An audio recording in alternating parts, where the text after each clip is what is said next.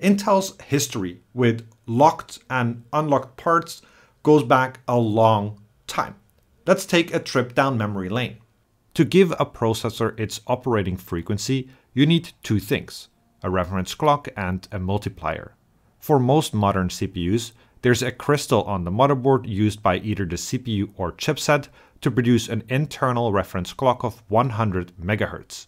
This 100 MHz is then multiplied using a PLL to achieve the final operating frequency. To lock a processor to a specific frequency, you, therefore, need to lock three parts: the crystal, the reference clock, and the multiplier. Intel's story of locking processors for enthusiasts and overclockers begins in mid-1998. Leading up to the crackdown on overclocking, Intel was upset that people would buy a lower spec part and then overclock it to get higher performance. There were two main reasons why Intel was upset. First, at the time, the operating frequency was a key selling point of the CPU, as it was the main differentiator of compute performance. For every additional 33 MHz, Intel could charge a significant premium. Therefore, there was a direct financial impact when customers buy a lower rated part and run it at the frequency of the most expensive part. Of course, today's situation is very different, as there is a wide variety of performance differentiating features such as core count, integrated graphics, and memory speed support. 2. People set up businesses selling remarked processors. Remarked processors are lower spec parts sold as higher spec parts. One could argue that this is the same as pre-bin CPUs, though it's not quite the same. A remarked CPU would be advertised and sold as a different product out of the box. In contrast, a pre-bin CPU is still advertised and sold as the original product, but with a specific overclocking capability. There was a significant financial incentive to remark processors. A 350nm Pentium II 233 kilowatt processor was listed at $636, while its bigger brother, the Pentium II 300, was listed at a whopping $1,981. However, things changed when the 250nm Deschutes Pentium II came to market. While early and engineering samples had an unlocked multiplier, most parts were multiplier locked. For overclockers, that left only the reference clock to overclock the CPU. The "soon overclocking will end" meme has been around for a long time, as proven by the opening lines of a 1998 Tom's Hardware article. The main reason for the desperate feeling among PC enthusiasts was that Intel would not only multiplier lock but also bus lock its processors. Despite the great fears in 1998, it took Intel a very long time to put constraints on the reference clock overclocking. That said, the Pentium III processors were all multiplier locked.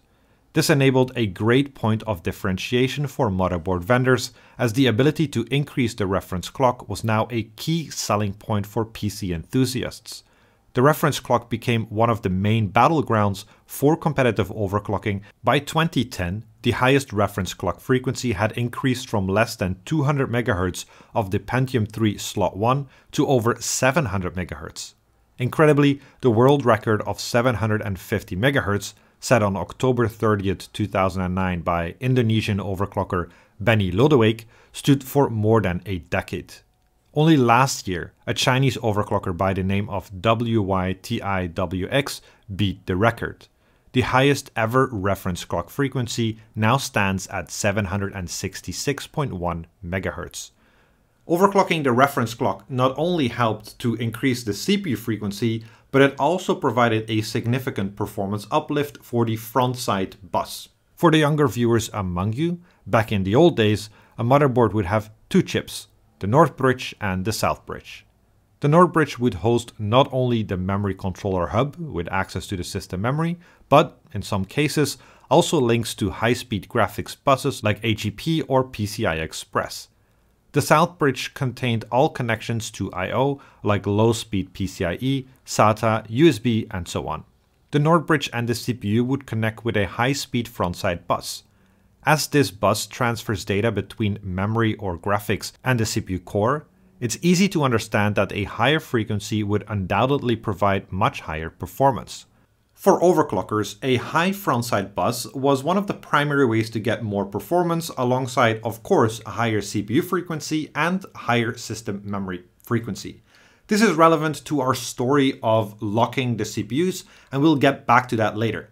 But first, let's return to the year 2003. 2003 was a critical year for Intel for several reasons. One, Intel's NetBurst microarchitecture, which set out to achieve clock frequencies of up to 10 GHz by 2011, turned out to be a wrong design choice as it ran into physical limitations like heat and power. As a result, Intel had to abandon the development of Tejas and Jayhawk products. 2. The industry experienced a paradigm shift away from the frequency race and onto the multi-core race to chase performance improvements. 3. AMD launched the Athlon 64, the very first consumer 64-bit processor and the first processor with an integrated memory controller. 4. Intel launched their very first Extreme Edition processor to counter the Athlon 64, which media generally saw as a marketing tactic to divert attention away from the significant strides forwards of their competitor. In other words, 2003 was not a great year. Intel's first Extreme Edition processor, the Pentium IV Extreme Edition 3.2 GHz, launched on November 3, 2003, about a week before AMD unveiled their first Athlon 64 processor. The Extreme Edition is a 169 million transistor Pentium IV running at 3.2 GHz with hyper-threading support. It also supports a 2 MB on-die L3 cache in addition to the standard 512 KB on-die L2 cache. Anantech informed Intel that a processor would be truly worthy of the Extreme Edition name if its multiplier were unlocked for overclocking. It wasn't until the Pentium Extreme Edition 840, released on May 1, 2005, that Intel would fully unlock the CPU multiplier. It was the first time in almost 5 years that enthusiasts could overclock without changing the reference clock frequency. Intel would provide their customers with locked regular processors and unlocked Extreme Edition processors going forward. The last Extreme Edition release is the Intel Core i9-10980XE Extreme Edition Cascade Lake processor for X299 motherboards launched on November 25, 2019. Unlocking the CPU ratio multiplier offered Intel 3 key benefits. First, it allows Intel to claim feature parity with AMD's FX product line, which offered an unlocked multiplier on the first Athlon 64 FX51 processor launched in September 2003.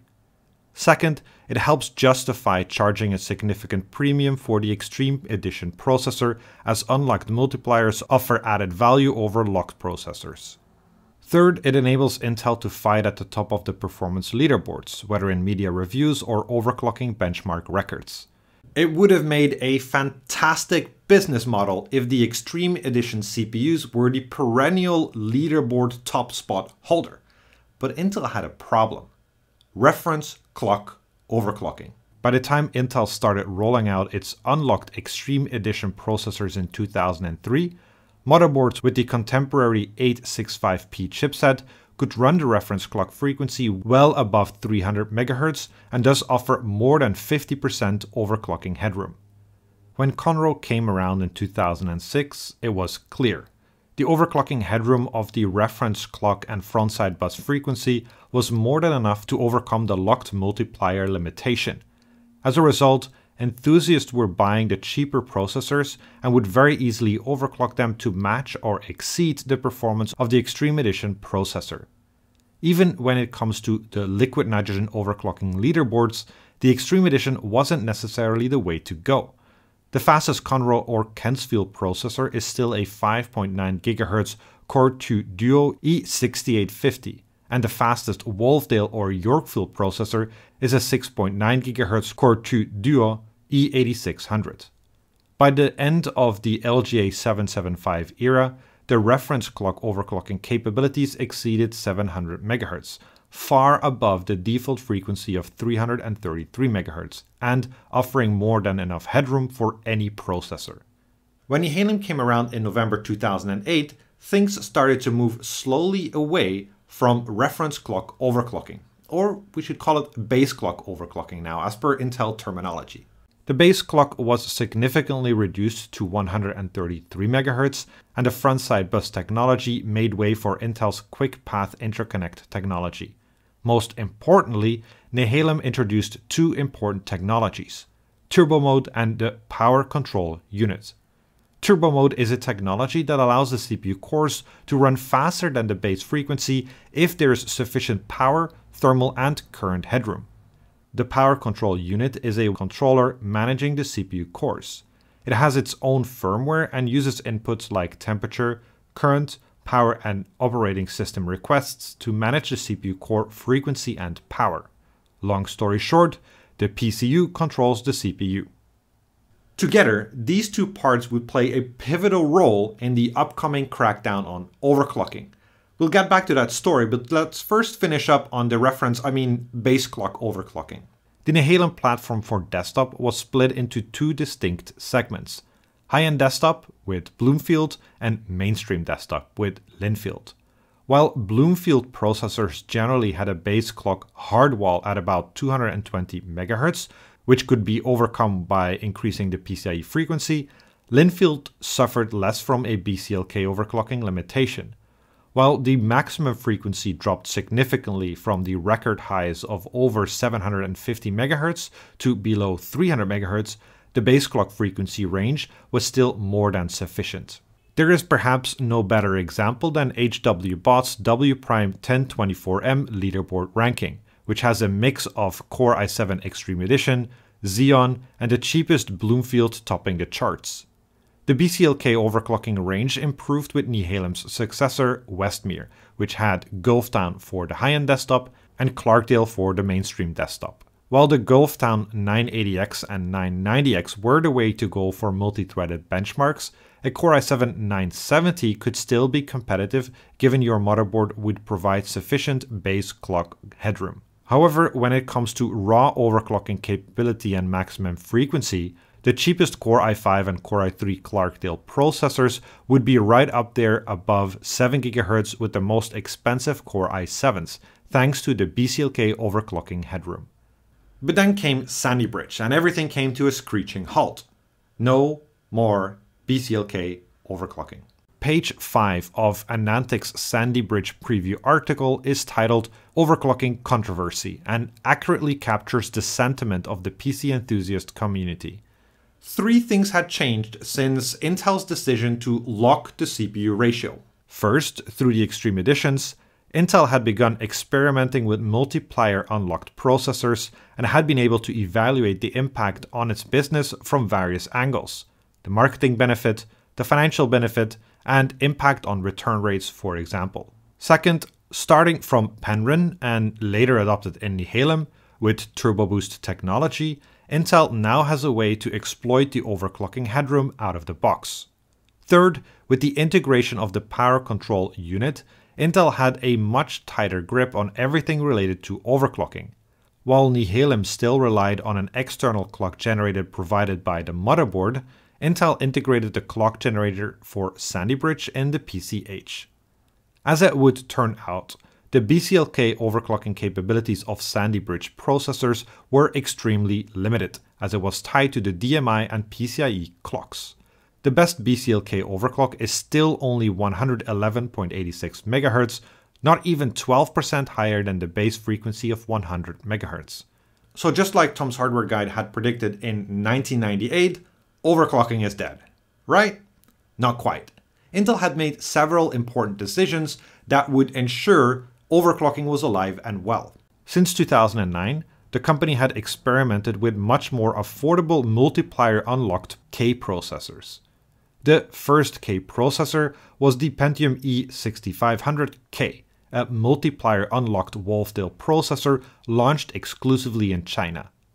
Following what I assume had been a successful experiment, in May 2010, Intel introduced the Core i7-875K Linfield and Core i5-655K Clarkdale processors. While the Core i5 model was priced $40 higher than its locked counterpart, surprisingly, the Core i7 model was priced significantly lower than its locked counterpart.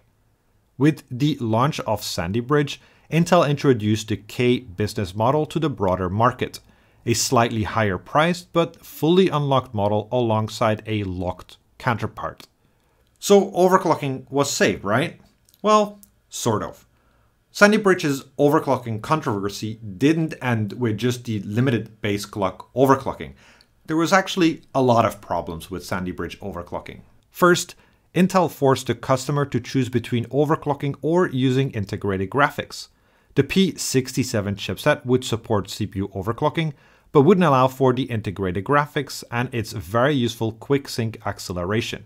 The H67 chipset would enable full use of the integrated graphics, but disabled the overclocking capability. So if you bought a Core i7-2600K, you had to choose OC or IGP. Fortunately, Intel swiftly addressed this controversy by introducing the very first Z chipset, the Z68. Second, CPU ratio overclocking did not go very smoothly at all. Most CPUs would initially be limited to the 53x ratio. Only after introducing an option called internal PLL over voltage override, you could increase the CPU ratio beyond 53x. Third, the CPU ratio range was minimal, as it would only go up to 57x. That was too limited for extreme overclockers, as plenty of Sandy Bridge CPUs would overclock well past 5.9 GHz. Lastly, memory overclocking was also incredibly limited, as Sandy Bridge offered memory ratios up to only DDR3 2133. As a result, the highest memory frequency ever achieved on Sandy Bridge processors is around DDR3 2368, and that's significantly lower than the DDR3 3200 plus its mainstream predecessor Linfield was capable of. All things considered, the K-SKU saved overclocking on the mainstream platform, but it was indeed severely limited. Intel had made an additional decision to unlock every processor on its high-end desktop platform. Unlocking also meant the creation of BCLK multipliers, which allowed you to run at 100, 133, 166, or 250 MHz base clock frequency. But for mainstream non-K processors, the overclocking fun was over. For Sandy Bridge, Ivy Bridge, and Haswell, the maximum base clock frequency for non-K locked processors is limited to around 111 MHz. Whereas for unlocked K processors, the maximum BCLK frequency is much higher.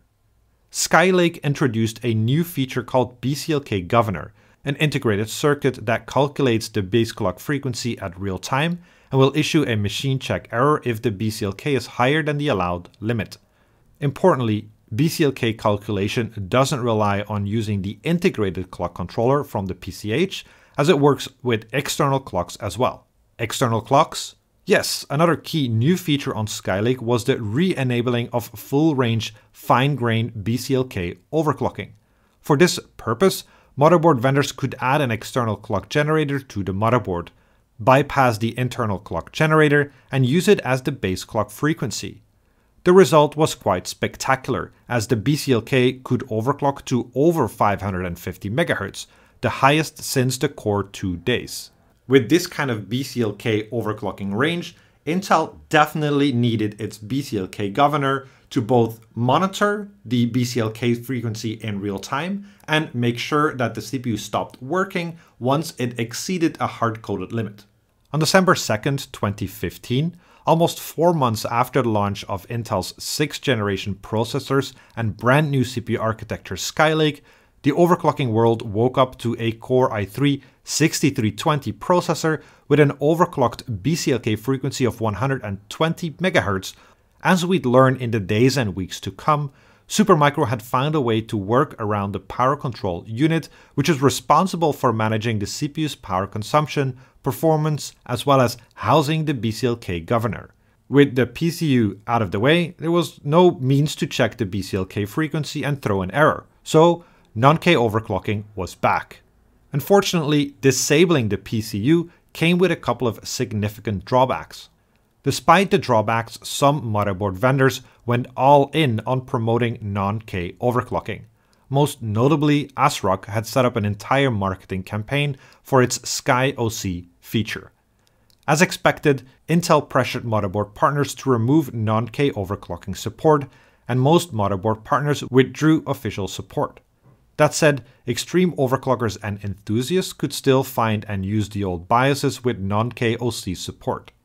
The BCLK governor measures the real-time BCLK frequency and checks it against a hard-coded limitation. Since Skylake, the BCLK limitation is 103 MHz. So while the highest non-K BCLK frequency for Skylake was 213 MHz, ever since Skylake, the non-K maximum BCLK frequency is about 103 MHz. With all these restrictions in place, how on earth is it possible that we can do non-K overclocking on Alder Lake? In a previous segment, I already talked about the BCLK governor. This is a feature introduced on Skylake which had one purpose: prevent the locked CPUs from going over 103 MHz BCLK. The BCLK governor monitors both the internal and external clock generator.